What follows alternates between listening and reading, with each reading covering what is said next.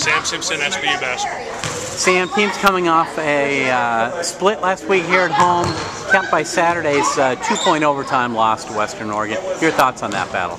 I thought we played well. First half we played really well. We shot it well.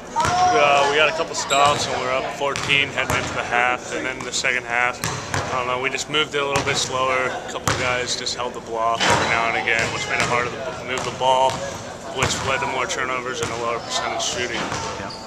Western's ranked third, very good team, but both games this year they've edged you in overtime.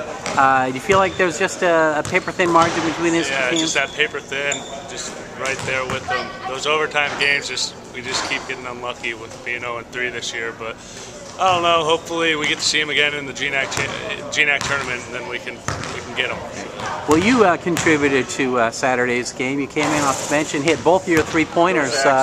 Thoughts on your performance Saturday? Yeah, it was nice to finally see a couple go through. I've been struggling with my threes a little bit as of recent, so yeah, it was good to see. How big a role does confidence play in outside shooting like that? Was that something you can build on? Yeah, I mean, the guys are great. The other day, Gillies was telling me just whenever I'm open shooting, stuff like that. But once you see one go in, it just feel good about the next one and from there on, of course.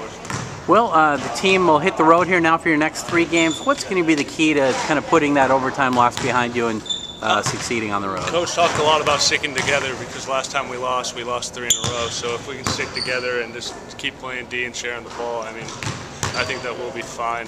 So, yeah. There's still a lot of basketball left, and this team has great things on the horizon. What do you think the ceiling is for this team? I don't know for sure. I mean, I think that every single time that, at least for me, coming into the game, that I think we're going to win, and it even felt that way with Western Oregon because the way that we're all just so close together and we all have fun coming to the gym every single day and we work hard at it. So I think the ceiling's just as far as we can take it. I mean, I feel like we can get on a big win streak again and then just ride that into, of course, GNAC and hopefully the NCAAs. Well, we mentioned the upcoming 3-game road trip. That game starts at Northwest Nazarene. Yeah. Which is in Nampa, Idaho. Yeah. First, tell us where you're from. So I'm from Boise, Idaho, which is about 45 minutes away from Nampa. So yeah, I'm looking forward to going home. That's for sure. Will you have some supporters there? Yeah, the parents will show up, probably my sister too. So yeah, it'll be good to see them play in front of them back in Idaho. Do you approach any different playing somewhat close to your hometown at all? No, not really. Every game's the same. Just got to come in there with the same mindset that we got to get it done. So, yeah. Great. Well, thank you very much, and good luck this week. Thank you.